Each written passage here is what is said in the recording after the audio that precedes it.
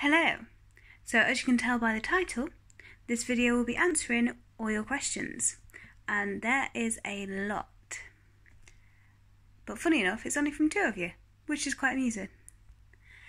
So mainly they are regarding Jacob, James and exes. So before I start rambling, let's just get into it. So this set of questions is from Jasmine Summers. So the first question is, does it ever bother you having the old videos with your ex up, especially the ones where you talk about marriage? No. Doesn't bother me at all, to be honest. I don't actively go and watch them and sort of reminisce. I just see that they're on my channel and I'm like, oh, yeah, I can remember doing that. And since people have been commenting on them, then I'll sort of watch them again and I'll just be like, yeah, okay, I can remember that, but no, they don't bother me. In all honesty, I'm thinking about taking some of the old videos down because even I cringe at some of them. But no, they don't really bother me. And as for the ones where I talk about marriage, again, doesn't bother me. He's engaged. No, he's not. He's married. I'm getting married, so no, don't bother me at all. How would you feel if any exes saw your videos? Again, wouldn't care. I've been completely open with all exes about everything that's ever happened, so the videos are nothing that they wouldn't know. Next question. Do I still want to be a singer? Yes and no. I do enjoy singing, but I haven't really done it in a long time apart from just like karaoke faffing with the television. But I don't know. I think if I was presented with an opportunity to do it, then potentially, but I'm not actively seeking it. Next question. How's wedding planning going and when did you get your dress? Wedding planning is going amazingly well. I'm making quite a lot of the stuff, so the invitations, the favour boxes, the confetti boxes, etc, etc. I'm making all those and a lot of it is already made now, so it's pretty much just sit back and kind of relax for a while, and then 8 weeks before the actual day, that's when we've got to go and speak to the photographer, videographer, venue, etc, and just do final details and what have you. As for my dress, I got that, I want to say about a month ago. I went with my best friend and bridesmaid, Amy. We went and I tried a couple on, but there wasn't a lot. And then I went with my mum about 2 weeks after and tried 6 dresses on, I think it was. And put one on and I was like, yeah, I like this. And the sales assistant actually said, if you saw somebody in this dress, would you want to go and punch them? I'm like, yes. And she said, then it's the dress for you then. So I was like, right, sound, bag it up, we'll have it. So yeah. And then that's being altered in September. No, it's not, October. I think it's being altered. Because it needs about 20 foot taken off the front because I'm really short and the dress is really long. So yeah, it needs to be altered. Next question. How are you feeling? How are you finding dancing after the cesarean? Fine. Absolutely fine. Even though, to be fair, at the moment, I've only been back at burlesque for 4 weeks. This will be the 5th week coming. So obviously with me being the instructor, I can choose what routines to do. So for the past 4 weeks, we've done very easy routines. So I'm starting doing slightly harder ones as of this week. But I know what my limits are and I know how to alter the routines to suit me. So at the moment, absolutely fine. And I'm even doing personal training with my sister. So getting stronger every week. Last question from Jasmine. How has James taken to being a dad? Honestly, like a duck to water. He is absolutely amazing with Jacob. I couldn't ask for anybody better. He was absolutely incredible when I was in labour, and since Jacob's been born, he has just been there constantly. Sometimes, yes, with his profession, he's on nights out, but even when he is, he's constantly texting me and making sure that we're both okay. He won't do 2 nights out on a bounce because it just doesn't feel like it's fair. But as soon as he comes home from work, that's it, straight to Jacob, picks him up, cuddling him, feeds him, changes him. We both bath him together. And yeah, just perfect. Even took him out for the whole day just on his own the other day when they were getting wedding suits. So couldn't ask for anybody better. And if you can hear something creaking, it's my foot on the leather settee. So it's not a weird noise, it's just my foot. Right, this next set of questions is from Emma Liddell. So first question, who does Jacob look like and do you think you'll have any more? He is James's double. Honest to God, his mum sent me a photograph of James when he was a baby, and they put it next to Jake. I keep pointing that way because the cot is behind the phone, and that's where Jacob is. Sent me a photo of James as a baby, and I put it next to Jacob, and my God, you can't tell the difference. They are like twins. And the second part of the question... Excuse me. Do you think you'll have any more? Yes, we would love to have another one. But obviously, with having the cesarean, you are advised to leave it about 2 years before having a kid, another one, just so that everything's healed. But I would absolutely love to have a girl. But obviously, everybody wants one of each, don't they? But even if we had another one and it was another boy, then so be it. It'd still be loved. So, yeah, but ideally I would love to have a girl. Next question. Do you still talk to any exes?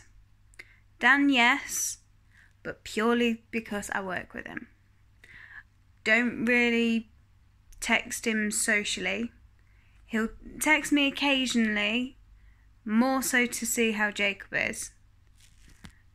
But generally, I don't tend to talk to him out of work. And I think if I left Cresta, I don't think I'd really ever speak to him again.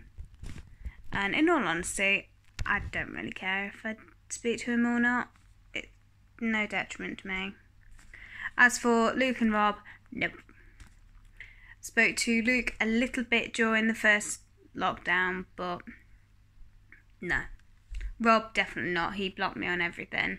And really, I don't want to. Don't want to talk to him at all. If I ever saw any of them in the street, I'd just be like, or duck into the nearest shop. Next question. Are you returning to work? I hope so. But I have to give a written notice 8 weeks before I want to go back. So at the minute, that is still a long way off. But I'm hoping to. How did both families react when they found out about the pregnancy? They were both over the moon. My mum cried. My dad had kind of figured it out because we took him for a meal and he was like, well, you're either pregnant or you're engaged. And I just went, well, do you see a ring? And he said, no. I said, it's the other one then, isn't it? I think out of everybody, I think it was my grandma that was the most surprised. She was like, oh my God, wow. My sister was over the moon because she's been bugging me for years saying, I want to use our nephew. And now she's got one. So yeah, she was happy. And James's family, they were happy, even though it's grandbaby number 10, still love him as though he's the first. So yeah, they were happy. How are you finding being a mum? Absolutely love it. Love it, love it. Even when Jacob's having an off day and if he just won't settle, if he's crying or what have you. Yes, it breaks my heart to hear him cry, but I always know that I can try and settle him down, and that I know that it's safe and he knows that it's safe with us. So yeah, can't wait to see what kind of little person he's going to grow into. What's been a high and low point with being a mum?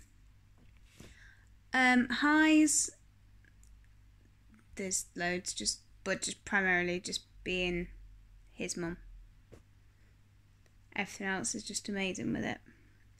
As for lows, I now understand what people mean when they say that they lose their identity. I haven't lost my identity, but you do tend to not get ignored, but you sort of become their mum. You're not like, I'm Jacob's mum, I'm not Lydia anymore. It's just, oh, that's Jacob's mum. Like, whenever we go anywhere or whenever we see anybody that we know, it's, how's little one? That's the first question they ask, not, how are you doing? You're always second best, which has been hard to deal with. But again, it's fleeting. And thankfully didn't go through really any postpartum depression or anything like that. Had off days, had days when just couldn't stop crying for no reason. But James was there with me, he calmed me down. And I'd sometimes be crying and he'd be like, are you okay? What are you crying for? And I'd be like, I don't know. And we'd just both end up laughing. So, but no, absolutely fine. Next one. Advice to new mums. I don't really know, to be honest.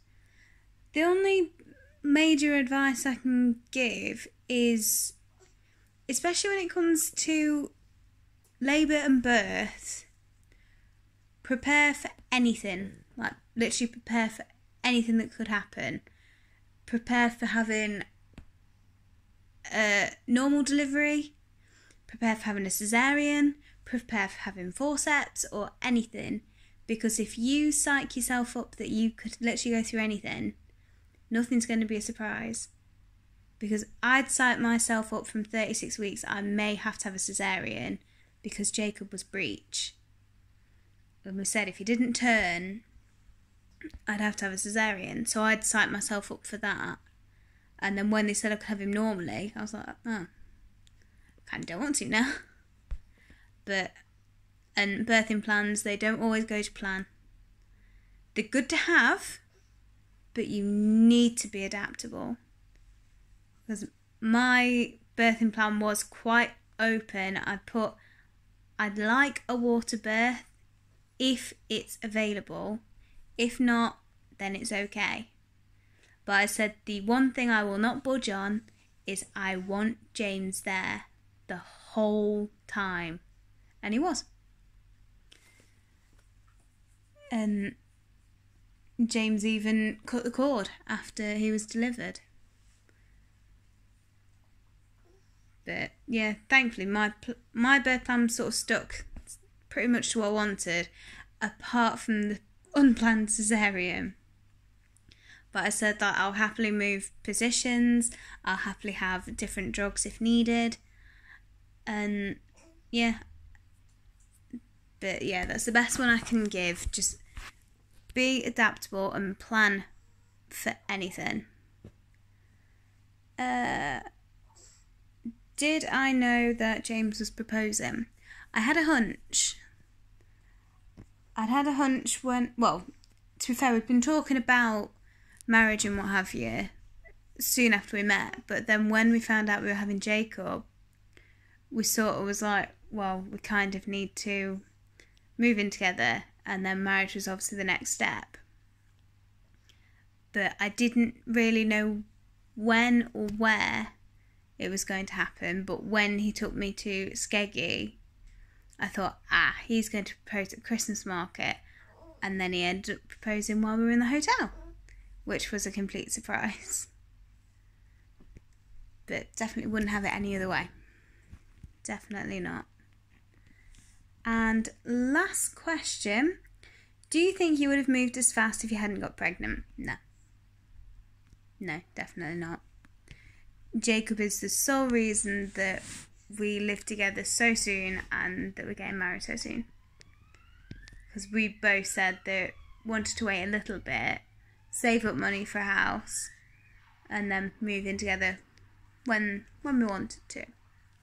But no, since obviously we found out Jacob, we thought we'll do everything right. So yeah, definitely wouldn't have moved as fast. So that is all the questions. So if you have any more, then by all means pop them in a comment and I'll either type a response, or if there's enough, I will do another Q&A.